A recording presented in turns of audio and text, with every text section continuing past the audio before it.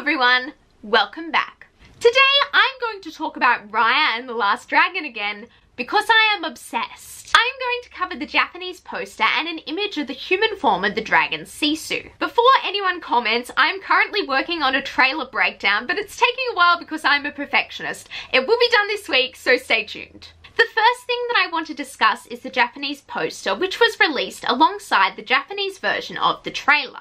It is a stunning image and it features some elements that we have seen in previous promotional material, such as the dragon in the clouds, the heavy rain, and the blue plants. The best new thing about this image is clearly Tuk Tuk. This is the first high-definition image of him with his face shown, and I think he is so cute. If you watched my trailer reaction, you know that I nearly had a breakdown when I saw baby Tuk Tuk, and I think the adult version is just as adorable. Another new important part of the image is the gem that Raya is holding.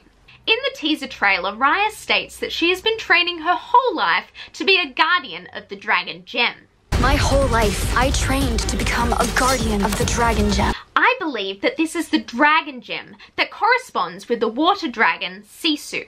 The fact that the gem is blue, like water, provides evidence. This poster also features a character that we haven't seen before. There is an animal in the left-hand corner that looks like a bandicoot. I thought it couldn't be a bandicoot at first because those are native to Australia. However, upon doing some research, I found out they also are in Indonesia. I'm not 100% sure whether this is a significant character or it's just part of the background rainforest, but considering it is right next to the title, I think it is going to be important. The second thing that I want to discuss is the new image of the human version of the dragon. At the D23 Expo, they said that when Raya finds the dragon Sisu, she is not a dragon, but instead a human. At the panel, they showed an image of her, but that image has not been released publicly until now.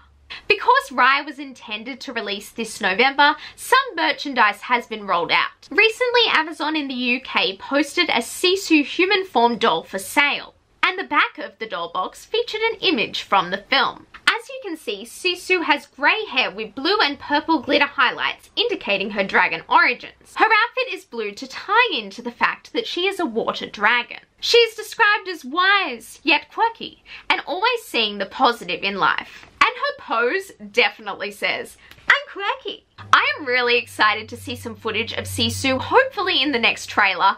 I think she's going to be hilarious, especially since she is voiced by Awkwafina. Anyway, I hope you enjoyed this update and stay tuned for my trailer breakdown this week. Like this video if you liked it and please subscribe. It would mean so much to me. Bye now and have a magical day.